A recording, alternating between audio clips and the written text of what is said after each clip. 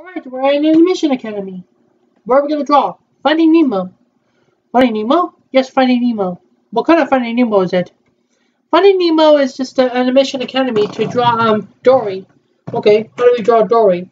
First you need to draw Dory's face and then draw Dory's a fishy type of skin. You know what calling fish type of skin? Yeah, they do. Wow. Okay, let's draw. Alright. I was drawing the real character, but wasn't really good for the real ones. Yeah. It's kind of like a real life character for Dory.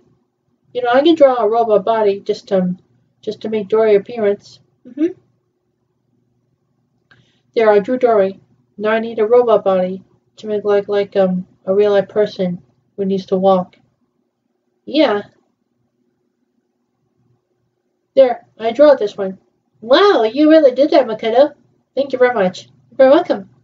I drew mine too, with that aquatic body.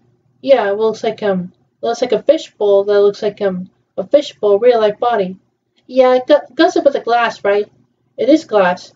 It's a glass body whenever the glass real life person of a kid who needs to get in the adult body just like any other fishes to put on the glass body. It is a glass robot body. Yeah, they're calling it Finding Nemo with a glass body. Yes, cool. Glass body was a real life person.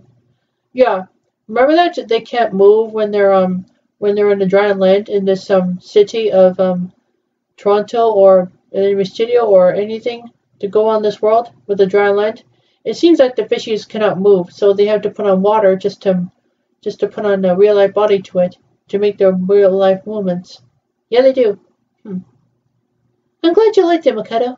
I like your real life body. Thank you very much. You're very welcome. Okay, let's turn it off anyway, okay? Okay, good.